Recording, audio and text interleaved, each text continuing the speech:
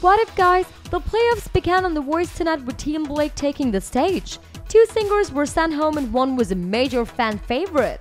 Blake Shelton definitely seems to be The Voice favorite, and when contenders from his team performed last night, he was faced with the tough task of reducing his team to 2. Audra McLaughlin, Jake Worthington, Ryan White Maloney, Cassandra Lewis and Madeline Page are a tough lot to choose from, and it was never going to be easy.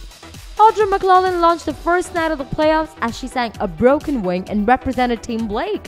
Her performance was so perfect that she fueled the fire between Adam Levine and Blake during the judging session. Because I hate Blake so much, it's really hard to say positive things to his teammates, so you should just know now that I think that you're spectacular. Adam told Audra, "Blake, I love you, I hate you, and congratulations." And Blake actually agreed with Adam.